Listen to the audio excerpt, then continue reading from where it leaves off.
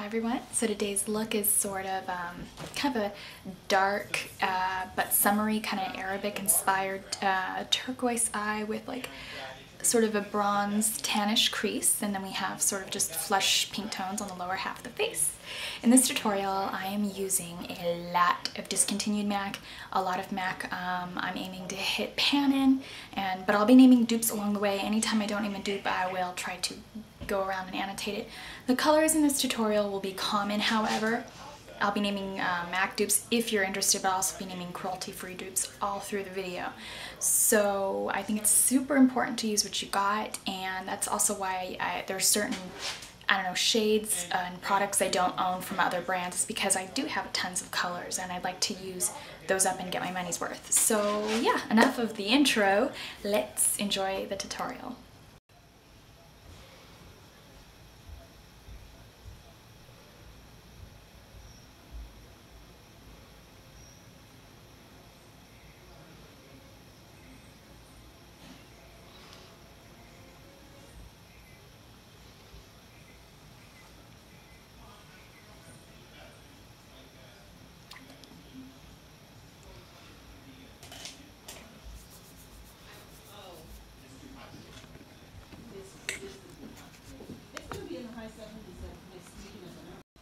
So now I'm going to go ahead and take this Pigment. This came out last year with Alice and Olivia around, I believe around this time.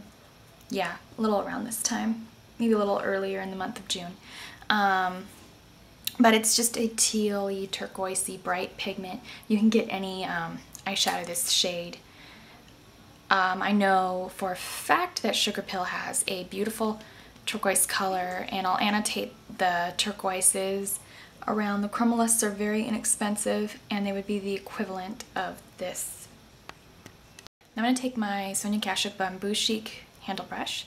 If you like to have this particular pigment, I know the Makeup Geek website has a tendency to sell samples.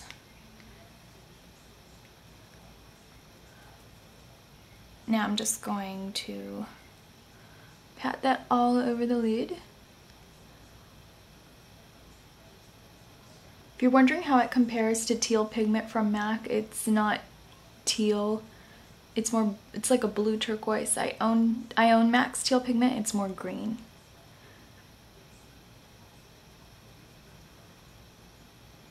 This almost reminds me of Sugar Pill's After Party.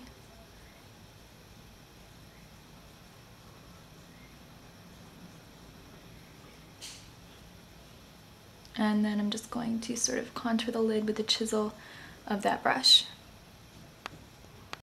Now I'm going to take a little bit of MAC's Sand and Sun. This came out with MAC to the Beach. It's just literally kind of like ABC gum from MAC, or from Urban Decay, sorry. But any sort of light, pretty peachy color will do. And we're just going to go ahead and place that in the crease.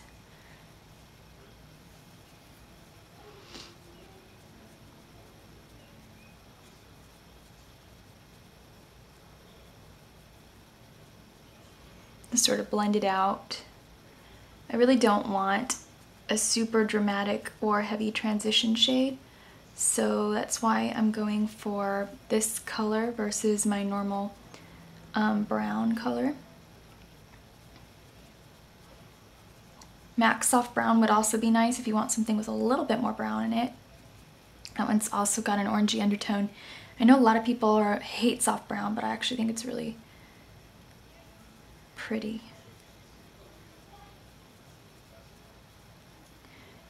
The Urban Decay Naked palette also has a couple nice matte browns. Naked's also sold individual. Now I'm going to take a little bit of MAC's Orb, which is literally just like ABC gum, but a little lighter. You could also take the Wet n Wild Vanity palette. And we're just going to place this as a brow highlight.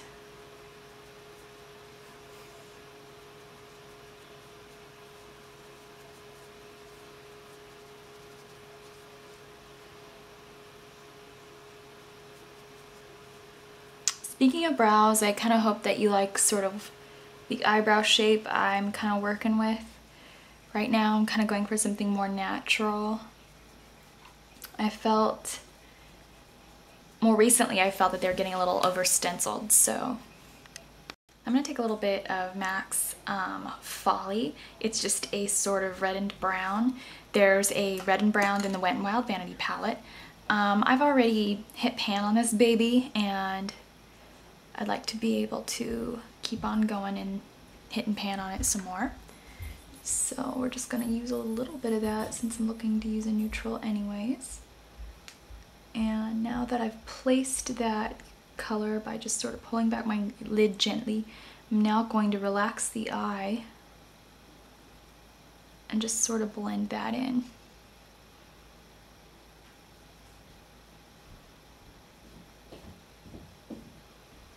I'm just going to backpedal through my outer crease. Kind of like pedal in and pedal out, go over it a million times. Sort of just give it that very soft, almost like airbrushed, blended look. I'm gonna dare to go fairly close to the brow bone, which is okay by me as long as it looks very blended out. And just sort of flick it in. Now I'm going to take a little bit of MAC's Crystal Avalanche, which is just a shimmery white. You can take Wet n Wild's Sugar or Inglaut's number, I believe it's number 453. I'll have the right number annotated. Numbers aren't my favorite buddy. I'm just going to go ahead and place that in the very arch of the brow bone. I'm going to take a little bit more of that. If you feel that frost is detracting away from the look, you can go without. It'll be really pretty without it as well. Really just depends on what you like. If you don't like white or frost, then I wouldn't go for Crystal Avalanche or any of its lookalikes. So the one place I actually would put it is in the inner tear duct at least. Now, I never owned Carbon or Black. I did have Black Tie back to MAC. It was old. But you could take any sort of frosty or shimmery or matte black you enjoy. And I'm going to be taking a little bit of Urban Decay Zero. You don't need all these shades. Not going to use anything in here. So we're just going to place a little bit of that in the outer corner.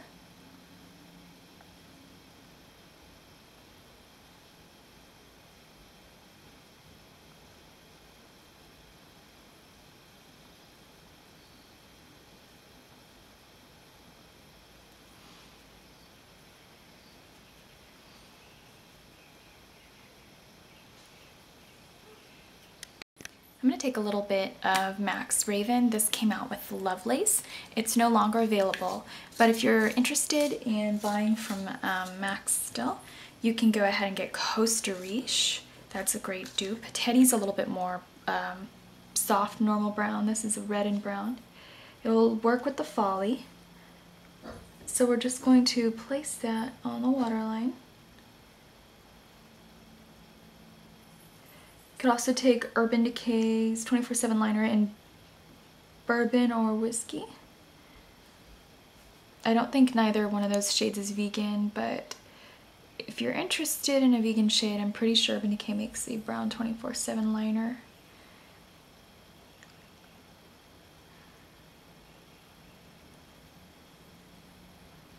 I'm kind of one of those people who doesn't recommend cheap eyeliners. I just really hate them. I think you can go on the cheap eyeshadow thing, but when it comes to eyeliner, nobody wants like their waterline to be like shredded up and torn up because the eyeliner was too harsh and dry. I'm going to be taking a little bit more Folie.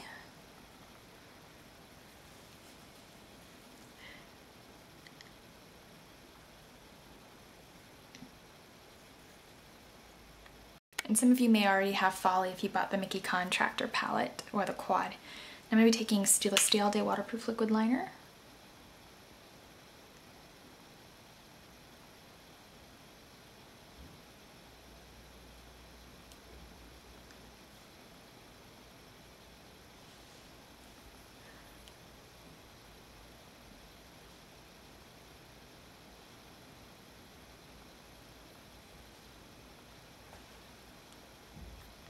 And I just applied my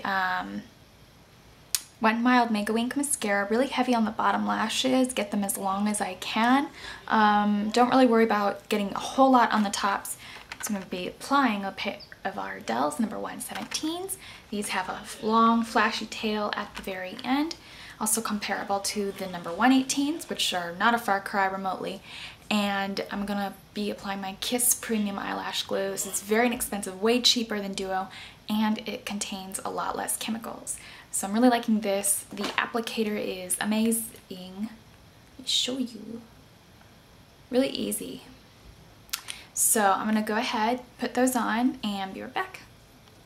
Alright, so now that my face powder and such is on, I'm gonna take a little bit of Pet Me, which is just this really pinky neutral mineralized blush. I'm going to take my MAC 116 or any other non-domed paddle blusher brush, and we're gonna smile so we know where our cheekbone ends. If you see there's a little bit of a tannish glow, I'm using a little bit of a foundation that is currently too dark for me, which is a great way to contour and get it to look really natural. Alright.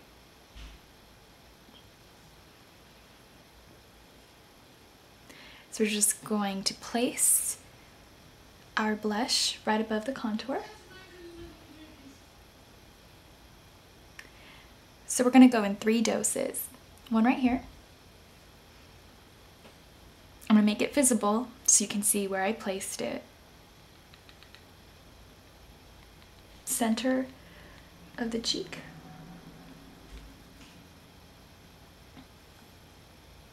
Back of the cheek.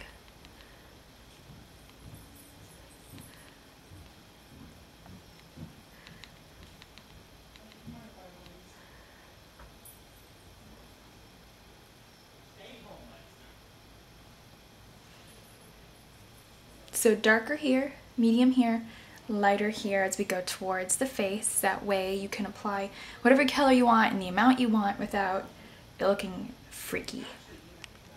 So just make sure you smooth it out.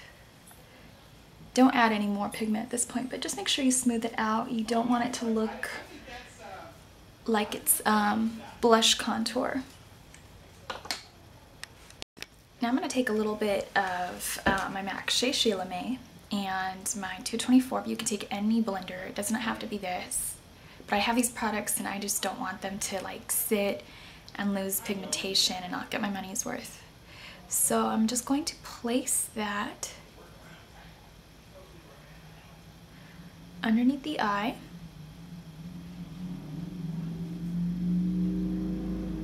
If you have an all over metallic shimmery lid, eye look going, a good thing to take would be just like a very close to your skin tone matte shade. But if you're already wearing like a lot of mattes and a reduction of shimmer, a little bit of an iridescent highlight will just be just perfect right about there. You don't want to go too close, too under the eye, because then you'll give yourself that sort of reverse raccoon.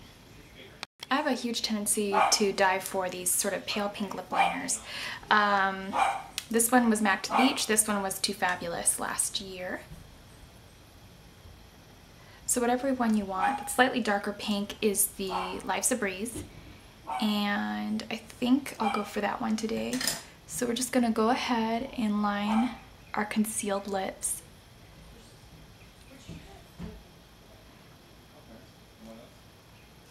I'm gonna take just a very frosty, easygoing, simple lipstick, and that is MAC's Beach Bound.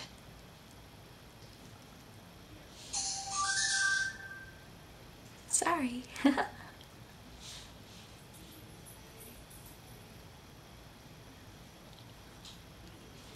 A good dupe for this one is MAC's Tanorama. You could also take NYX Pencil and Cottage Cheese over a pink lip liner, and that'll work too.